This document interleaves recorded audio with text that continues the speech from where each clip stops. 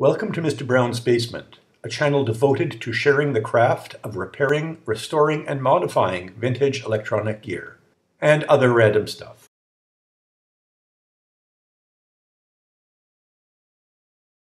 This Firestone 4A49 chairside radio was picked up near Hamilton, Ontario, and is the first Firestone chairside I have seen in this style. Chairside radios were made from the late 1930s to the 1950s, but fell out of fashion as radios became less a piece of furniture and more an appliance. This coincided with the transition from radios in ornate wooden cabinets to molded plastic cabinets. This chairside radio was probably made in or around 1949. Radios such as this were sold by Firestone to promote their core business, which was automotive tires. This wasn't unique to Firestone. Other companies, such as BF Goodrich and Western Auto, also used radios as part of their marketing strategy. Firestone radios were made for them by well-established manufacturers, such as Stuart Warner, Belmont, and Emerson. I have not determined who made this set. As you see, the cabinet has a compartment which would originally have housed a phonograph. That would have provided clues to where and by whom this radio was made. Unfortunately, the phonograph was not included. Being that this was from the Canadian branch of the Firestone Company, I expected the radio chassis to be made in Canada. While I can't tell for sure, I'm doubting that now. First, Canadian sets often use Robertson socket head screws, and this radio doesn't have any. Second, I would expect the speaker to have been made domestically, as there were many local manufacturers and suppliers. This speaker, which looks original, is labeled Rolla and was made in England. Rolla bought Celestion in the 1940s. Yes, that's the same Celestion speaker company that is still around today. The radio chassis itself is nothing special. It's a typical All-American 5-tube transformerless, super heterodyne radio with 1940s style octal bass tubes. This label shows who made the cabinet. After some Googling, I discovered a listing for the J.T. Stone Cabinet and Furniture Manufacturing Company. I couldn't find out much about the company except that it was located in Montreal, Canada.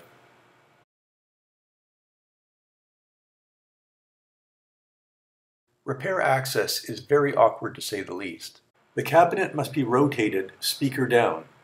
Then the speaker, which is mounted with the speaker fabric, must be removed, and then the chassis, which is on its own shelf, must be detached from the cabinet by removing screws. The lack of airflow in the cabinet may have contributed to the severe deterioration of the paint on the dial face, but it's hard to say for sure. The chassis is in fair condition with some corrosion. Someone has attempted to surface it before. The dial string is broken. The dial shows heat damage from the two nearby power tubes, and there is serious paint loss or damage on the dial pointer. It's unclear how and where the dial lamp was mounted.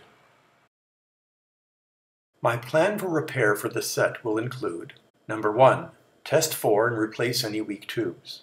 2, replace all paper and electrolytic capacitors with modern units. 3, replace the power cord, install a line fuse. 4, replace the dial string and adjust the dial. Tweak the IF and oscillator if necessary, keeping in mind that I don't have the alignment instructions. 5. Check the speaker cone for tears. Obtain and replace the speaker fabric, which currently is somewhere between gray and plum, with something more acceptable and closer to the original. 6. Have a compatible dial face printed. Install and re-implement a dial light, possibly with LEDs. And 7. Connect in a CD player, because I can't foresee using this unit to listen to music from vinyl discs.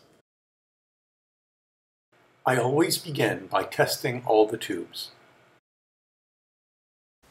Testing the 5 tubes, and it looks like 2 of them need to be replaced. Electrolytic and paper capacitors are typically replaced without question.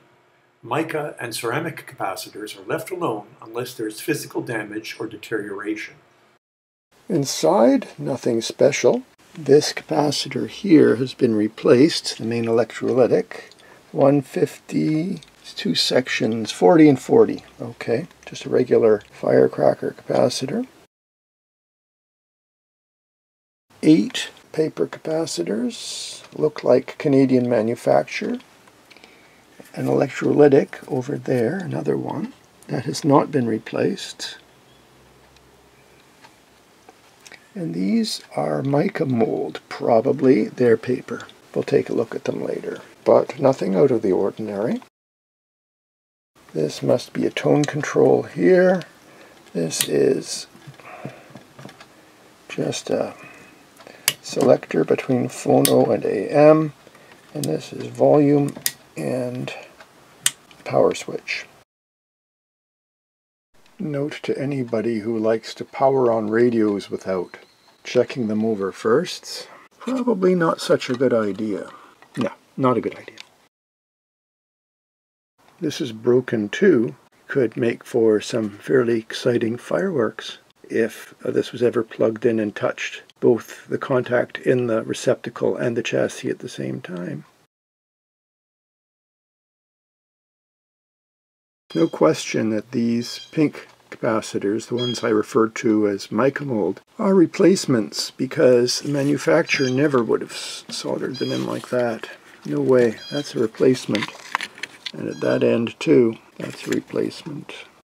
With solder-filled lugs like that, I'm not going to use the solder braid. I'll use a solder sucker.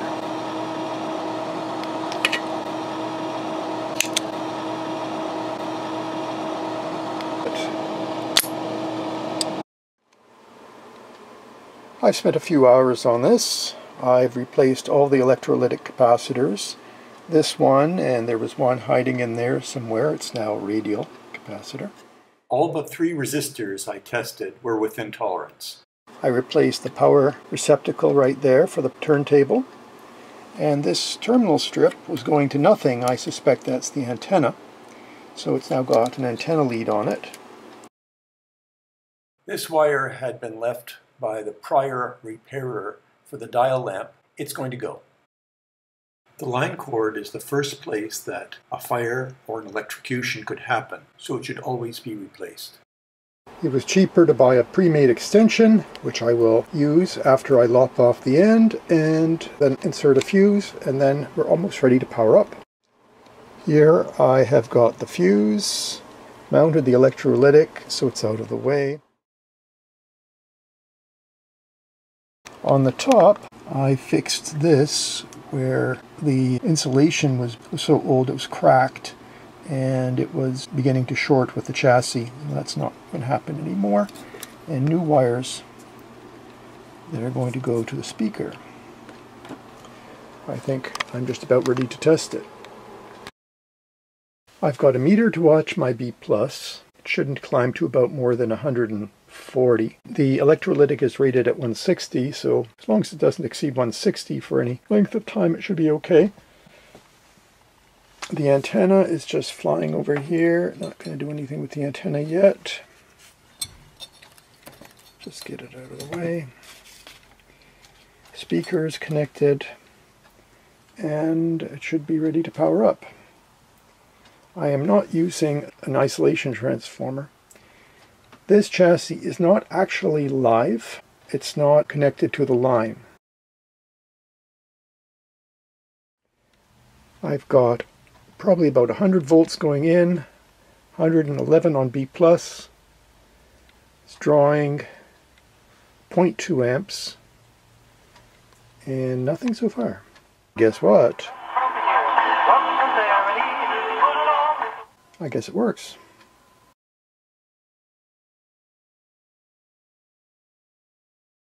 Done some repair to this. It's not in great shape, but I think it will survive. You can tell how brown it is from the heat. And for this, I think I'm going to use a dropping resistor, 10K, 2 watts, a piece of LED tape, and that will be my light. I'm going to grab the power of B+1, which is on the first capacitor. right there. These are typical ways of wiring up a 35Z5. This one with no dial light and this one with a dial light. This is how this one is wired. What I've done is connected the anode directly to the line and removed the 41 ohm resistor that wired to the center tap of the filament. This simplifies the circuit to a textbook 35Z5 circuit without a bulb dial light. After playing with the dial string for a couple of hours, I decided that the one that came with it was probably not the original. It wasn't long enough. So I improvised, made up a new dial string, which seems to work, and I'm just waiting for the acrylic paint to dry on the pointer. Nothing special, just dollar store acrylic. Already looks better. And it works. Something I had never tried before, a nice even lighting. And the dial string works.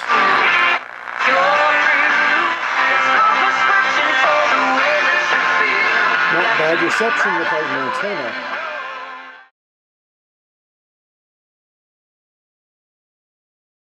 Before I replace the speaker fabric, I'd like to take off the speaker and see about the tears in the paper cone. This is not a difficult thing to repair so long as the rips are there.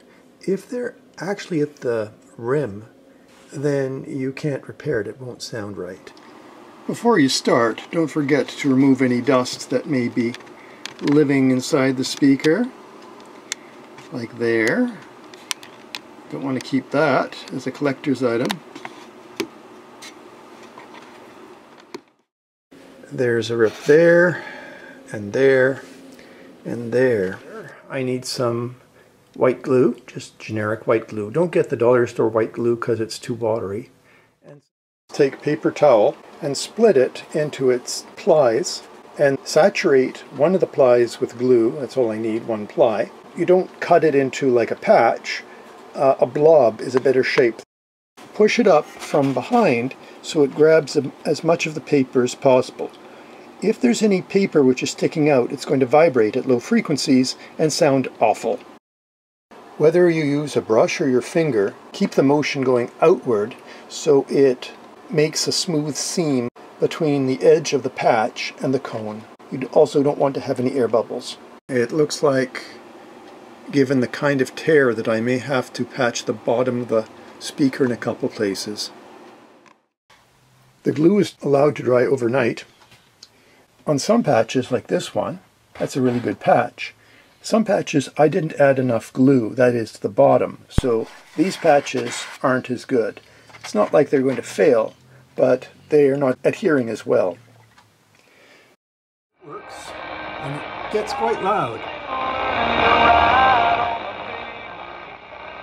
Though there seems to be a lot of interference. If I go to phono, there's almost no hum at all. Here's the speaker cloth that came with the radio. It's not original.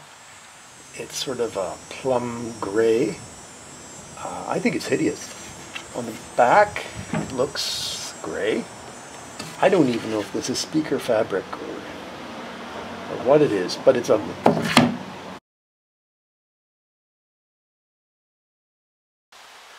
All right, all the staples are out, and that reveals this.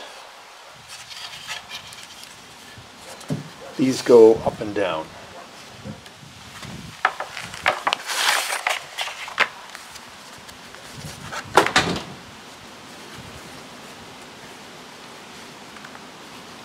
This is the pattern I've chosen. I think that's going to be a lot sharper. I just have to iron it first to take out the folds.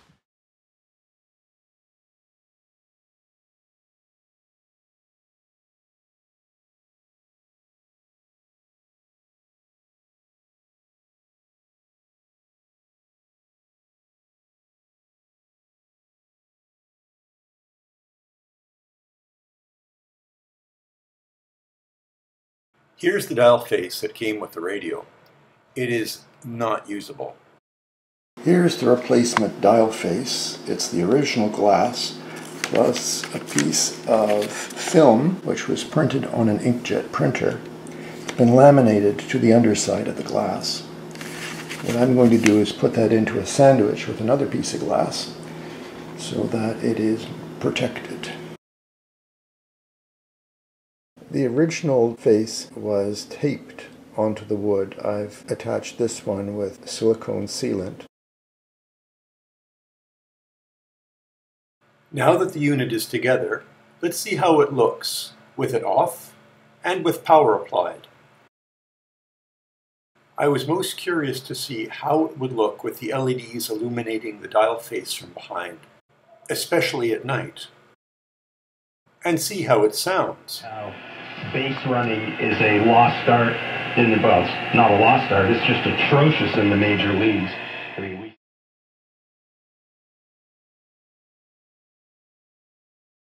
I've made a piece of wood here that fits through like that, and there's a small spot for the wires to come through.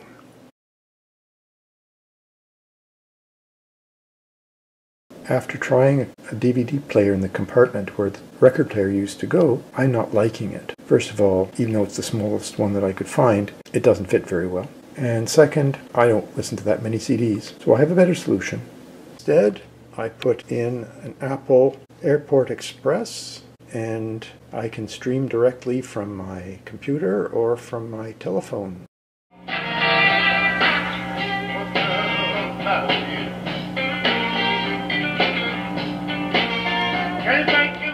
I'm quite pleased how this project turned out.